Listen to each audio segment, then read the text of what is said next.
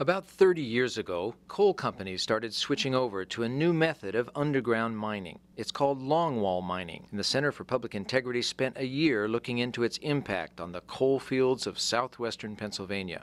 We found that longwall mining rearranges the Earth's surface so dramatically that landowners can only watch as their houses fall apart and the water and wildlife disappear from their land.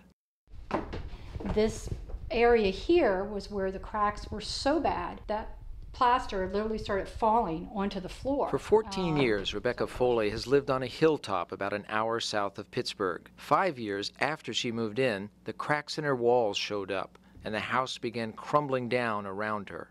It was a Saturday, and I went out one day and come home, and this is what I found in my living room, was a huge crack that went straight up between the two walls. The technical term for the damage to Rebecca's house is subsidence damage. When a longwall mining machine strips out a layer of coal from under the ground, it leaves a void that the earth falls into, or subsides.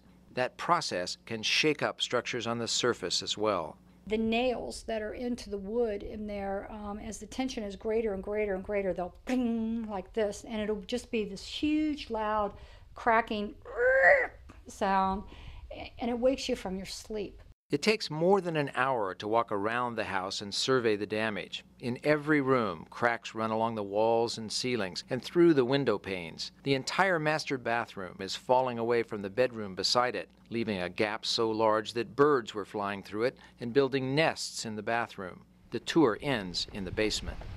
You can actually see the shifting. When you see earthquakes on TV, they show you the aftermath, and it looks like this. Longwall technology came into common use in the United States during the 1980s. Unlike traditional room and pillar techniques, this type of mining extracts every bit of coal from a seam, leading to higher productivity and larger profits for the coal companies. By 1993, 40% of all underground mining depended on longwall machines. All underground mines pose some risk of subsidence, but with longwall techniques, companies know it will happen and can plan ahead to repair the damage. While houses can be restored, longwall mining also harms the environment, and that damage is harder to reverse. In the spring of 2004, John McGinnis walked around his property with a video camera, recording the rush of water. Before being undermined, McGinnis had a well, springs, and a pond on his 100-acre farm that's tucked into a hollow near Washington, Pennsylvania. The flow of water out of that pond prior to mining was tremendous flow. It flowed year-round. After longwall mining machines passed beneath his property, McGinnis says the pond stagnated. His well dried up, and a new one doesn't provide nearly the same amount of water. In the video, the ground squelches under his boots. It's saturated with water. As he watches, he shakes his head. Subsidence also damaged his house, which is now on a tilt, but it's the water issues that really get to him. That's a very, very key issue. You lose your water. Now, they know that's going to happen, so prior to it happening, they make arrangements with a local water service company to bring you temporary water. All around southwestern Pennsylvania, giant tanks, known as water buffaloes, testify to the community's water loss. They hold 2,500 gallons of water and are meant to replace wells gone dry. The coal companies maintain that some water sources replenish after the land settles, but at least one company, Consol Energy, has helped pay for miles of piping to deliver what some people around here call city water. Kim Jones, another landowner who lost her water, has been working with Consol to replenish her now dry stream. Basically what they did, they hooked the stream into public water. There's black piping that comes up through, and they have every so often they have a piece that comes off of that line that goes directly into the stream. The piping, which runs along the entire length of the stream, connects to a public water line. The company has also drilled holes in the stream bed and filled them with grout. The idea is to keep the water from seeping through the cracks created by the mining. So far, it hasn't worked. Kim Jones. Don't see much sense in it. Don't understand how pumping public water into a stream is a solution. There used to be a thriving ecosystem here. The Joneses have a pale copy of a healthy stream they remember. It may seem strange, but that's the solution mandated by the state's Department of Environmental Protection, or DEP. It's the DEP's responsibility to oversee mining in Pennsylvania. Despite the department's name, critics say it is more concerned with rubber stamping the coal industry's actions than with protecting natural resources.